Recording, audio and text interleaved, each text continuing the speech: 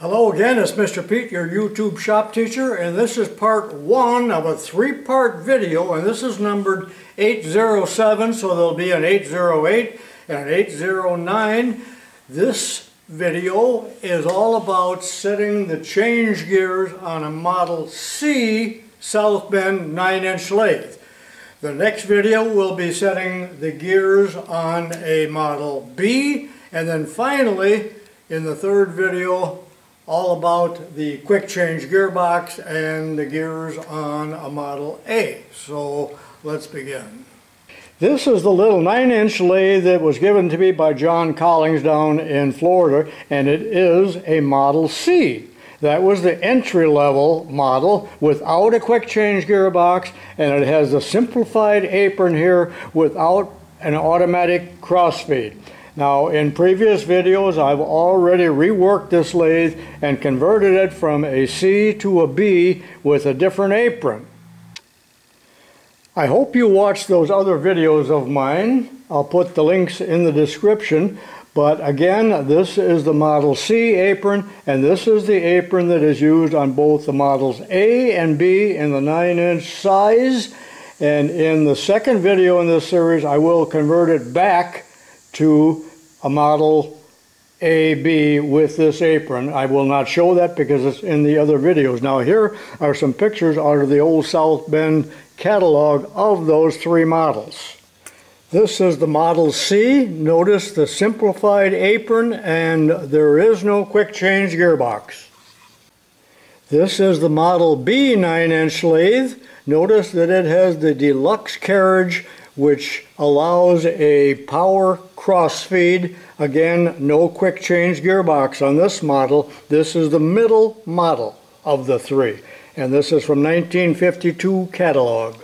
And here is the Model A from 1952, 9-inch. Notice that it has the deluxe carriage and the very expensive and coveted quick change gearbox. Now back to the Model C. Now let's take a look at the change gears here on the South Bend lathe, but the prudent and careful operator will always unplug his lathe when servicing it, and especially when working on the gear train. And I have two friends that are missing two fingers, one finger each, because they lost it in gear. So I'm going to take the cover off, but notice that on the cover there is a chart. Now this chart's very hard to read. I did touch it up a little bit, but I'm going to use the chart out of the How to Run a Lathe book, which is identical. In addition to the gears that are already installed here on the gear train, you will have received, when you bought your lathe, hopefully, a set of the change gears. Now, I'm not sure if that constitutes a complete set, but there's a dozen or more, and some of these have cluster gears on them and shafts, and try to get those if you don't already have them, because you certainly will need them. Each and every gear has the number of teeth stamped on it someplace, sometimes on the rim, sometimes on a solid gear like this, just like that. And if you do not have them marked like that, mark them with a paint marker, and I've marked some of these others simply for instructional purposes here as I set the gears up. What is the purpose of all these gears, you say? Well, it is to transmit power from the main shaft, from this gear here, on the spindle, down through the gears, and then this is called the screw gear. That is, it's on the end of the lead screw, and we can get a ratio through these gears that will turn the lead screw and thus move the carriage at a certain rate in relationship to each revolution of the workpiece or the chuck. And why do we want to do that? Because we will be threading many different pitches or numbers of threads per inch, or we are changing the feed because the settings for the threads are way too coarse to use for a longitudinal feed, as you can imagine. From this view, you can see as I turn the chuck with my hand that the gears are turning, and again, this is the screw gear, and you can see the lead screw turning. The gear on the end of the spindle, which we will never be changing, is a 24 tooth. How do I know that? I counted them and marked it on there. So we don't need to talk about that anymore because it's a constant. These are the reversing gears here. There are two of them that are attached to the reversing lever. Let me loosen that up. Needless to say, these two gears need to be the same. They're 32 teeth, and you won't be changing those either. And this is again, the feed reverse lever. I have loosened up this bolt, and this has 3 positions. It can be in the middle position and then lock it. And when you do that, the gears are not turning. The lathe will run quieter, and the gears will have less wear on them. So keep that in the neutral position like that when you're not using your gears for threading or feeding. So this can be put up into one position for one direction of the lead screw, and in the other position here for the other direction. So these 3 gears, 1, 2, 3, are the ones that will be changed. Sometimes we're using more than 3 gears. You can look on the little chart if you want to see that. So at this point, the 52 tooth gear here on the lead screw and the 80 here, which is an idler gear. If they're not doing anything but idling and changing the ratio, we call them idler gears. And this is the stud gear. Remember that name, stud gear. And that has to be changed, and I'll show you that in a few minutes here. This device here is called the banjo. That can be loosened and tilted, which you'll see in a minute, to give you the correct mesh between the 2 gears. So here's what I'm going to do in this video. First of all, since this lathe is relatively new to me, I'm going to determine what the setting is here. How many threads per inch is it? Or what is the feed rate? So I need to figure that out. And then ultimately I'm going to change the gears to get a very nice, fine, and usable feed rate for the longitudinal feed. All right, let's see how we can figure out what the correct setting is right now. And can I use it? Well, I know I can't, but that's what you need to know first. As I told you a minute ago, this is almost impossible to read, especially in the video. I could get close enough with my Optivisor and use this, but I'd rather use a paper chart. So in the South Bend How to Run a Lathe book, there are charts. Here's pictures, by the way. Study this. This is your best primer for all of you wannabe machinists. But here are 2 charts. This is the chart for C. Now it's a little small to see for me, so I've blown it up. This is the chart for model B. Now I have blown it up here so that we can talk about it. Off camera, by studying this chart, I have determined that the gear train is set for 13 threads per inch. How do I know that? Because the stud gear is 32, the idler is 80, and the screw gear is 52. Now I will find that on this chart, and this chart will also refer us to this particular picture. There's 4 little pictures here, and you can see the dividing line there as it refers you to the different pictures. Let me zoom in on 13 threads per inch. Okay, look at the columns here. The first one is for threads per inch, second one for the stud gear, and then the idler gear refers to the pictures, and finally the screw gear. So under 13 here, you can see that the stud gear is 32 teeth, and the screw gear is 52 teeth. Does that sound familiar? And it references figure 2, which I will zoom in on. Okay, I've zeroed in on figure 2, and can you see that the stud gear, well, we already know what that is, and we know what the screw gear is, and the idler gear is 80 teeth. So we are set at 13 threads per inch. Somebody set that because that's a very common size, 1/2 13. Now I'll show you an alternate way. Was this clear as mud? Okay, here's my alternate method. Now we know that it's at 13 threads per inch, so how many thousandths is that? Well, that's 1/13 of an inch. Do the simple math, and you'll find out that 1/13 of an inch is 77 thousandths. So the carriage should advance 77 thousandths per 1 revolution of the spindle. So what I've done here is to set the indicator. I got to move it up so it'll be touching the carriage here, and I will engage the lead screw. That's already done. And as I revolve this, I'm going to zoom in on the indicator because you got quite a glare, but maybe you can see that the needle is turning, or maybe you can't. And I have indicated up here on the spindle exactly 1 revolution. I won't show you that. Let me zoom in and take the backlash out in order to do that, or you'll get a false reading. Okay, I'm sure you can read the indicator now, and I'm right on 0, and I'm going to rotate it. You can't see me do that. Exactly 1 revolution.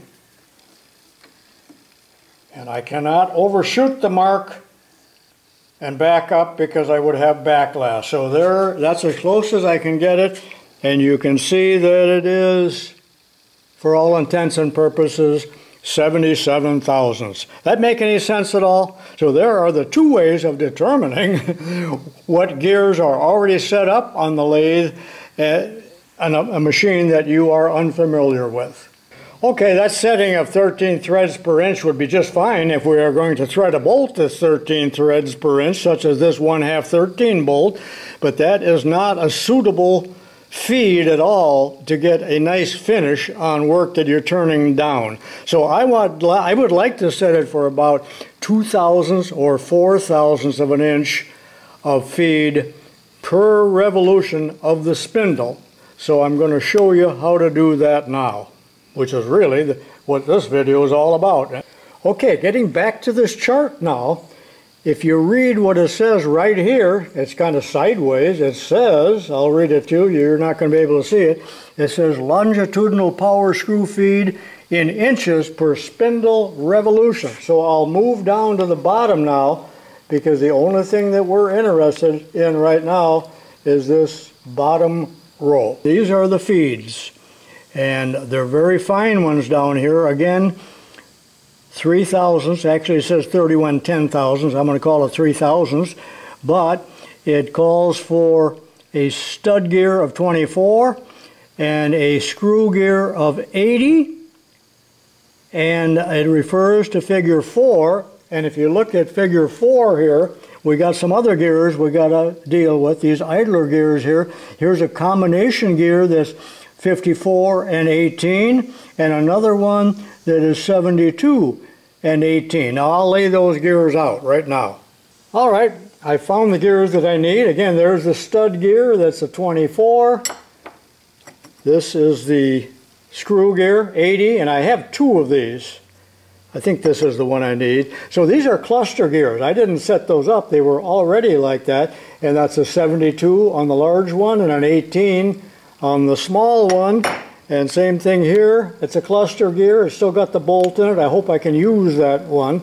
It's 18 teeth for the small gear here and 54 for the large gear. So let's go on over and install those. Okay, I'm going to remove 1, 2, 3 gears. I'll start by dropping the banjo just so the gears are disengaged, like such. And then, you know, I spent a half hour looking for a 13/16 wrench. I think I threw a lot of my 13/16 away. I never use them. Well, then I realized, how convenient is that, that the tailstock wrench fits these nuts. So, off this comes. I'll leave that on in case I need it. Set those over there so they're out of the way and I don't get confused. I've already loosened that nut. And there's a bushing, a spacer. And then, of course, this gear is keyed to the shaft. It has to be positive. And then finally, the stud gear. And if these do not come off, use a shim in the gears. I don't believe it will hurt it. That's the way I do it, but it must be wood. Don't put metal in there. Again, make sure it's unplugged. take your finger off and reduce it to hamburger almost instantly. Alright, those gears are off. Let's put the correct ones on. If you can't stand the tediousness, fast forward. But there's the 24 tooth. Again, it's got a key. And I like to put the gear number out so I can see it at a later date, or the next person can see it without being tormented. So I'll put that on and tighten it.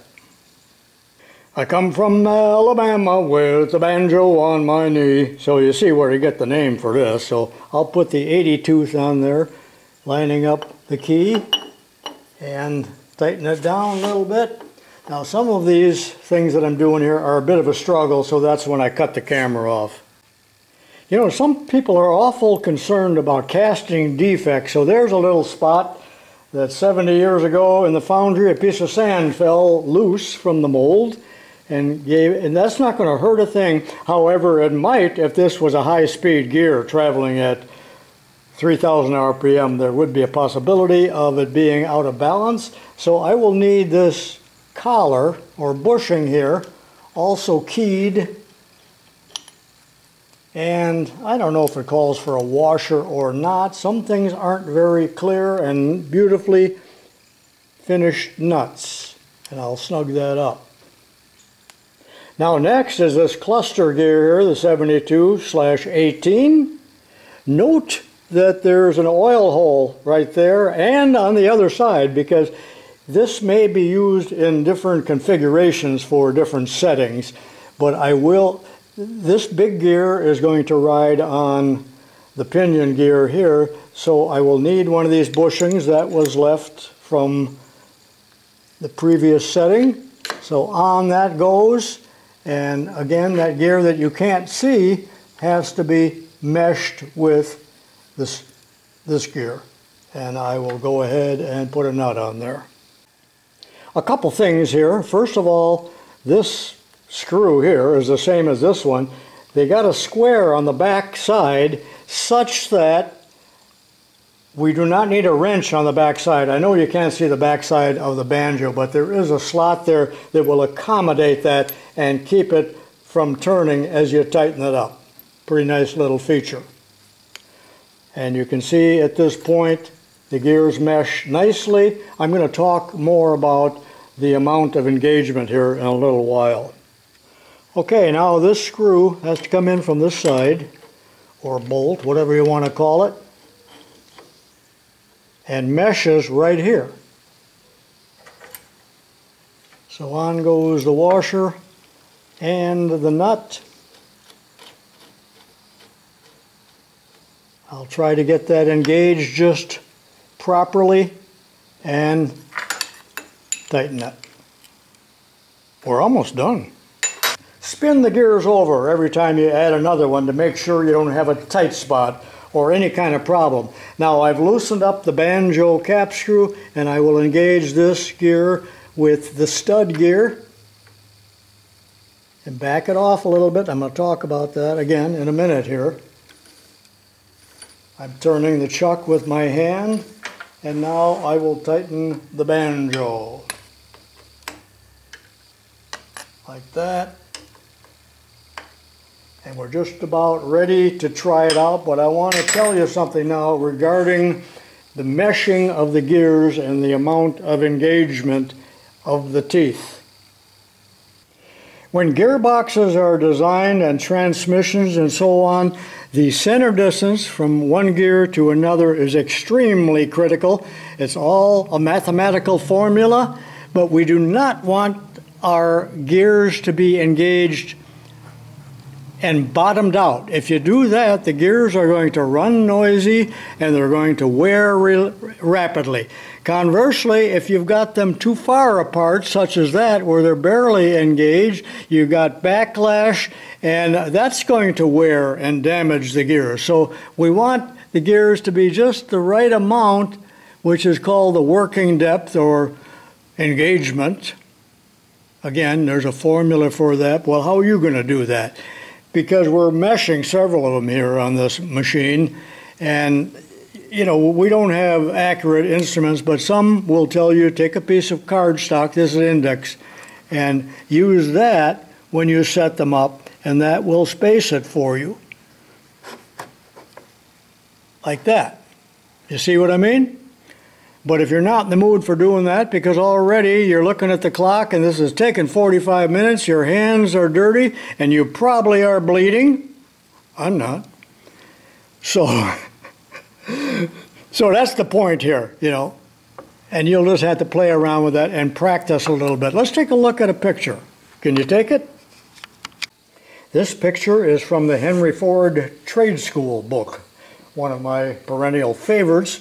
But looking at this picture, first of all, you'll see here that the center distance, C, from the center of one gear to another, is very critical in a gearbox, probably not so much in what I'm showing you here, but that's what this is all about.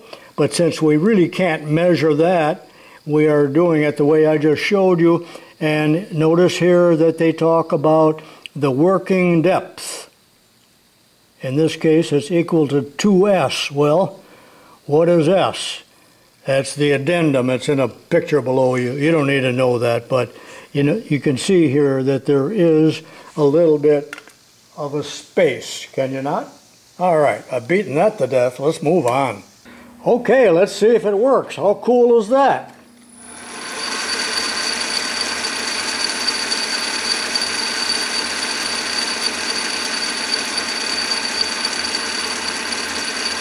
Don't get the tip of your can in there.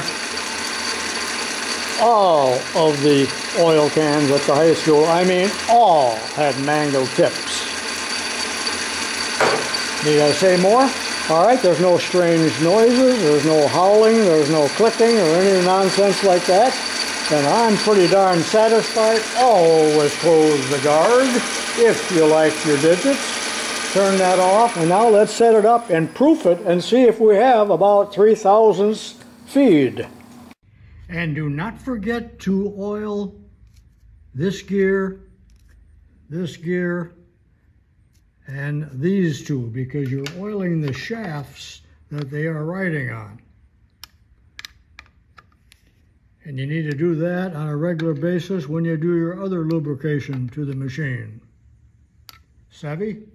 Okay, as you well know, on the Model C lathe, you use the half nut lever, split nut lever, for two purposes. For threading, like we had it set up for 13 threads per inch, and there is no clutch. We also use it for feeding. And it's set for a real fine feed now. You can see it's not moving very fast, but let's proof it with the indicator like I did earlier in this lengthy video. So here's what I'm doing. Again, the indicator touching the carriage here, half nut is engaged. I'm at my 0 mark here, and I'm just going to rotate it 1 revolution exactly. And then we'll look at the indicator. I'll do that again, zoomed in. You know, I took the lens or the crown off this indicator years ago, thinking it wouldn't reflect the light so much, but you still got to zoom in on it to see it, so the indicator's kind of ruined, but I got 100 of them, I don't care. So again, 1 revolution, watch that needle! What did we get? 3/1000. Actually, it should be 31/10,000, which is beyond the capability of an indicator like this. I'd have to put a test indicator on that. Not in the mood, and neither are you, because we're just about done here. And the gearing was correct the way I did it. You can do it too. You know what? Even if you've done this many times, I think that it's going to take you 15 or 20 minutes to do that. So it is time consuming, and that's why people are reluctant to change it unless they absolutely have to by the boss's orders. Otherwise, we're going to do it some other method. But that also gives you a little idea of why they call the gearbox that we'll see here in video 3, is called the quick change gearbox. Not meant because you can shift it like a Hurst transmission, but you can do it in a matter of 30 seconds instead of 15 or 30 minutes. It might take you even longer if you've never done it before. Well, that concludes this long video. In the next part, I will have converted it back to a Model B by changing the apron here. I won't show that because that's in other videos. And then I'm going to show you some calculations and all of that in that video, because we also have cross feed to deal with. And I want to explain that because it's not the same as longitudinal feed. However, I do not think I will change the gears in these other videos because you already have seen me do that. My hands are fairly dirty. Yours will be black if you are dealing with dirty gears. These gears were all clean when they came from Florida. So, and thank you, John. So there wasn't much of a mess. But otherwise, you know, you're up to your elbows in grease. Let me know if you like this video or if I need to do something else that would interest you more, because this is really a time-consuming job to make this video. If you think the video is long on the screen, you know, triple that or 4 times that plus all the preparation. I'm not complaining, I'm just explaining. So this is Mr. Pete saying so long, see you next time, and be sure and watch at least some of my 1,300 languishing videos. So long.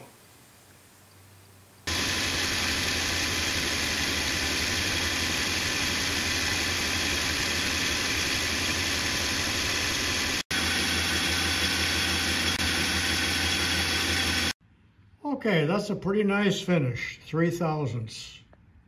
So if you want a fine finish on your lathe, set it down at 2 or 3/1000ths, not up at 10/1000ths.